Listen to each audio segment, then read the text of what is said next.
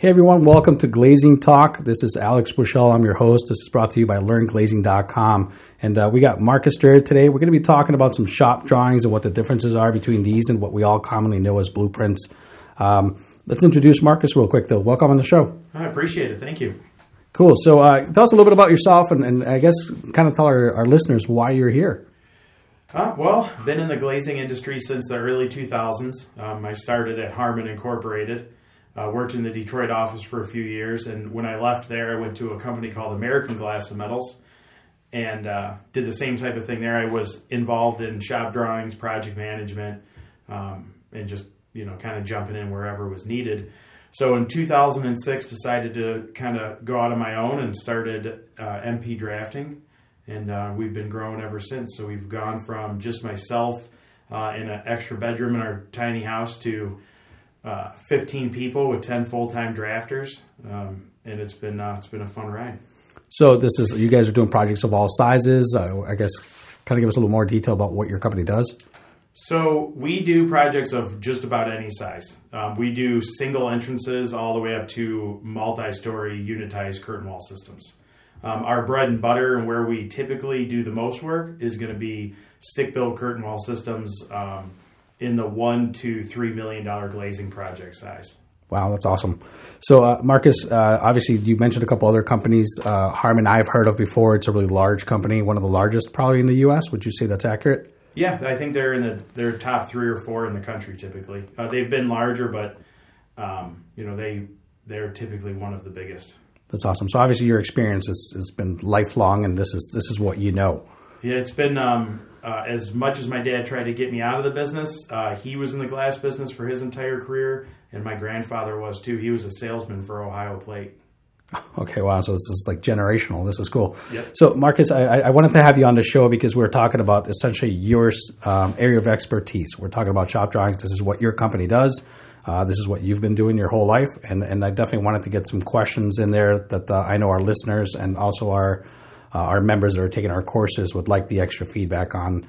Just some common things, terminology out there that some people confuse or might not know the difference between one or another. So I'm going to dive into some of these if you don't mind. Absolutely. The first, I guess, question that we had out here is even myself, I've been in this industry for a while, and you hear this all the time. You hear blueprints versus shop drawings, right? Can you tell us the most basic difference? Why are they not the same? So blueprints is another way of talking about the architectural drawings.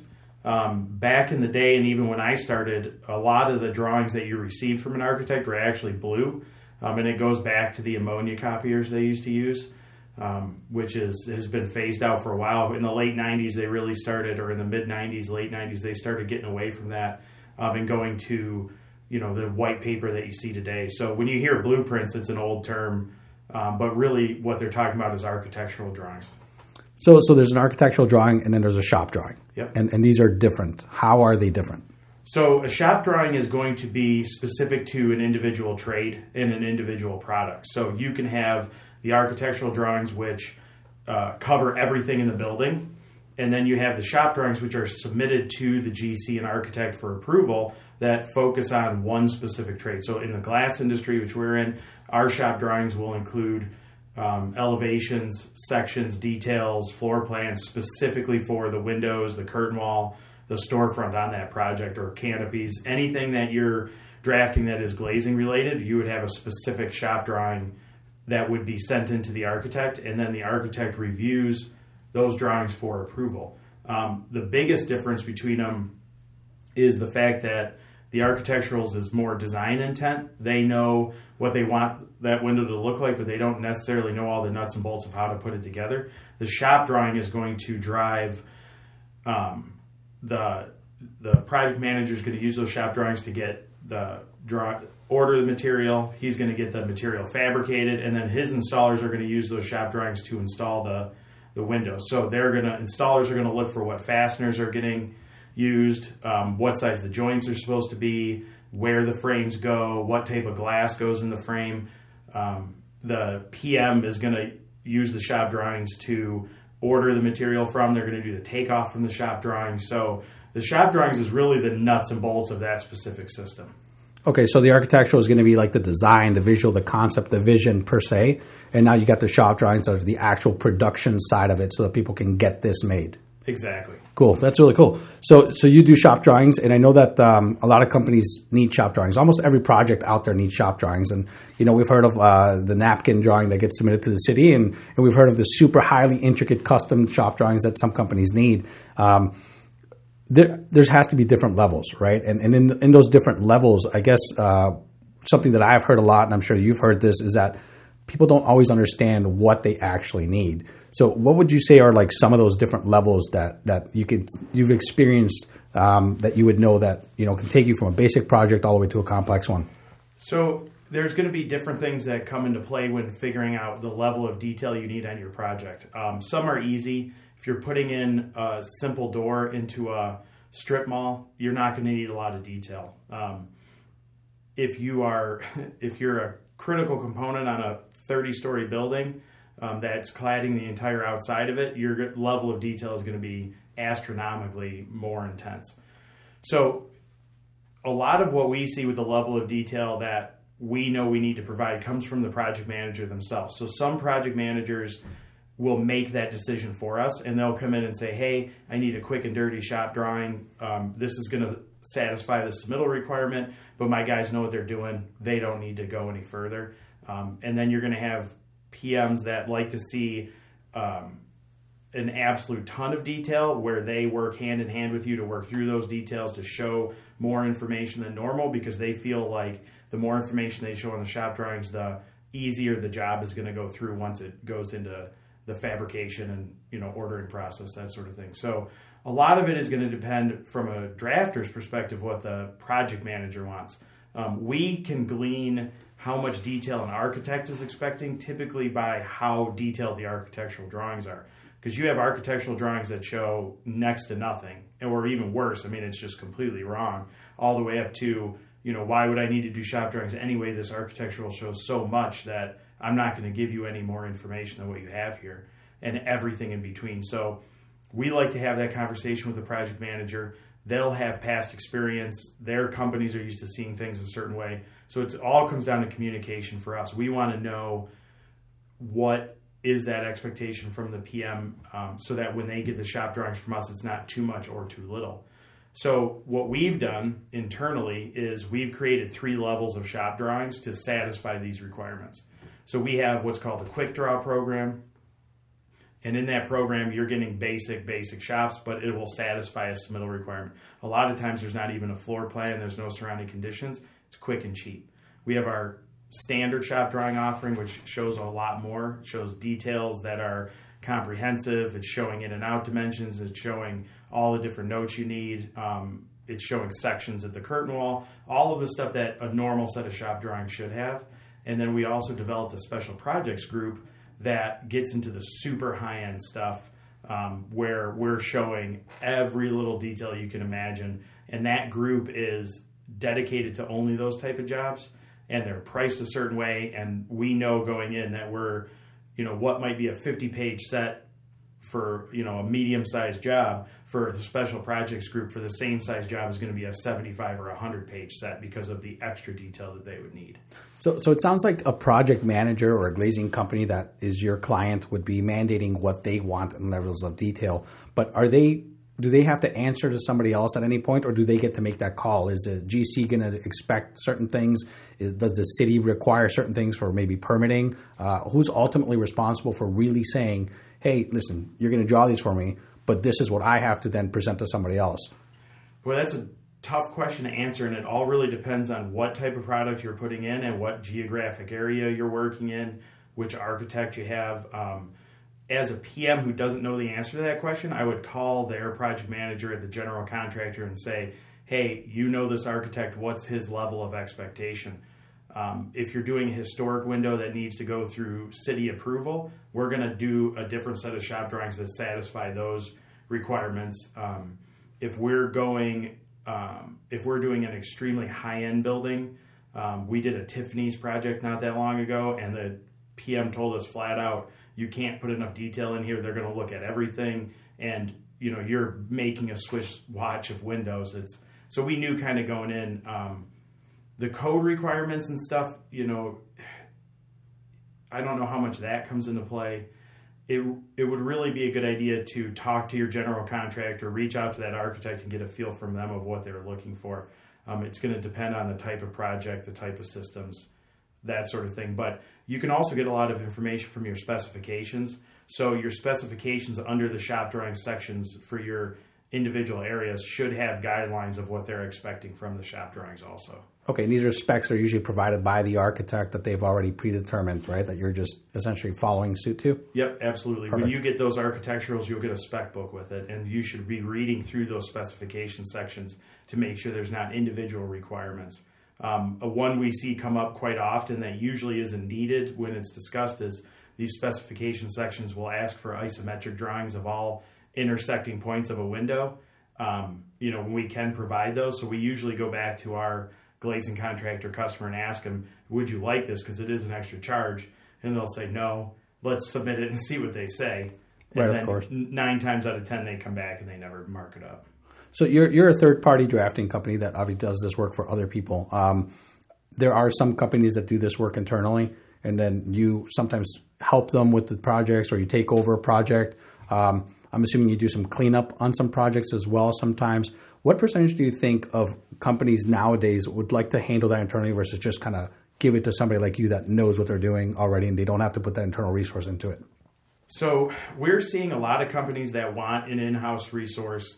The bigger companies and the companies that have very specific requirements for shop drawings, they have preconceived notions of what they're looking for. Those companies like to have in-house departments because they're working with the same person every time. They can control the standards.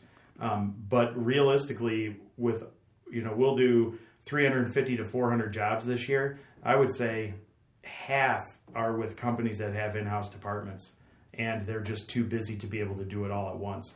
So an in-house department is tough because you can't typically staff up to handle your needs 100% of the time. So even if they have that in-house department, we get that call to help quite often. So would you say that they're usually kind of focusing on maybe something that's a little more difficult internally or trying to do something like quick turn and burns with the guys internally and giving you the complex stuff? We see it both ways. We see companies that do large unitized work that give us the podium levels or the first floors that they don't want to handle. And we see companies that will be the exact opposite. They'll handle the easy stuff and let us do the hard. Okay. So, yeah, either way, it all depends on your situation, your team's level of experience. We have a couple of companies that we get only their complicated stuff and they handle all the easy stuff. It's probably a 50-50 split. So you hear all the time, I've talked to a lot of the guys actually installing the glass in the fields and so on, and one of the common complaints is typically like, oh my God, this doesn't have anything, I don't know where to put this, the details aren't there. And if I understand correctly from some of your answers, ultimately the PM would also have that control, right? So it comes down to the PM having to have that knowledge of what his crew members would need. Do you at some point just kind of trump that and go over and add a little more, or are you following exactly what the PM says? Like, what kind of input do you have in that relationship? Well, typically we always want to give our customers what they're expecting. Expectation, is reality for them. It doesn't matter if it's right, wrong, or indifferent. If that's what they want, we're going to give it to them that way. There's companies out there that, we know that these manufacturers want to show a caulk joint underneath a subsill, and they say, nope, I'm putting that hard down on the sill, and we need to draw it that way because that's what they're looking for. So at the end of the day, communication is huge for us because, we may think it's the right way to do something, they think it's the right way to do something else, and at the end of the day, the glazing contractor and that PM is the one paying the bills and driving that project. So we're going to default to what they want. Well, they'll still need to get all their approvals from somebody else anyway, right? So the installation is not just whatever anybody wants. There are procedures and specs and standards to all of those things.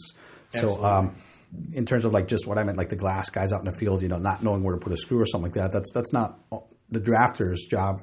I guess it's the PM needs to be aware of where everything needs to be is kind of the general consensus. Yeah, absolutely. And shop drawings are not installation instructions. And that's something that we run into from time to time.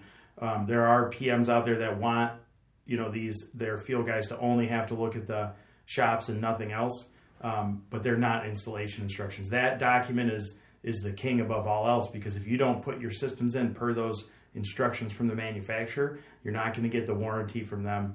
they're not going to stand behind anything because you didn't do it the way they wanted it to be done. So at the end of the day, we don't want to draw anything that goes against those. So that's where we'll raise our hand more often than not. But, these guys in the field and the PM need to be intimately aware of those instructions, know what is requested from the manufacturer, and follow those first and foremost. So you guys have to deal with engineering, obviously, everything that you do, or you have a partnership with engineering, because a lot of these shop drawings have to be stamped. That somebody has to ultimately take the approval on that. Do you guys have a relationship with an engineering company? And we do. We have a team of engineers we use, or a group, I should say. We work with about 4 different ones across the country that we feed quite a bit of work to. So we get awesome lead time, turnaround, and pricing. And so we provide engineering services on more than half of the jobs that we do.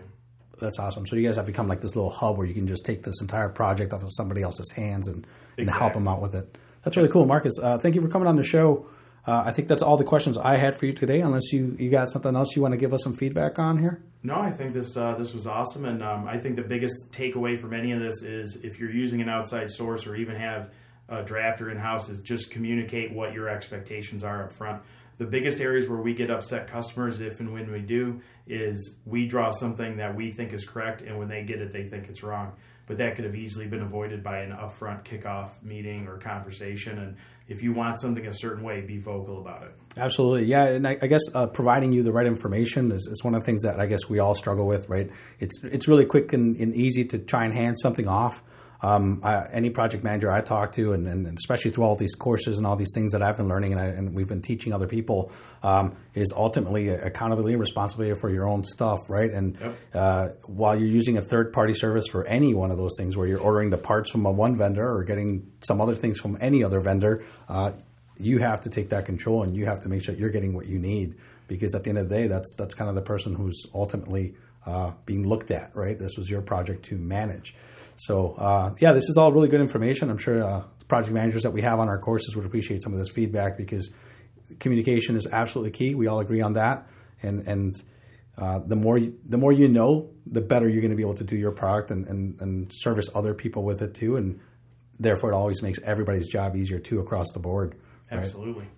Excellent. Marcus, thank you for coming on. Again, this was our talk about shop drawings, and thanks for everybody for listening. This was Glazing Talk, brought to you by Glazing Industrial Technologies. So we'll see you next time. Thank you.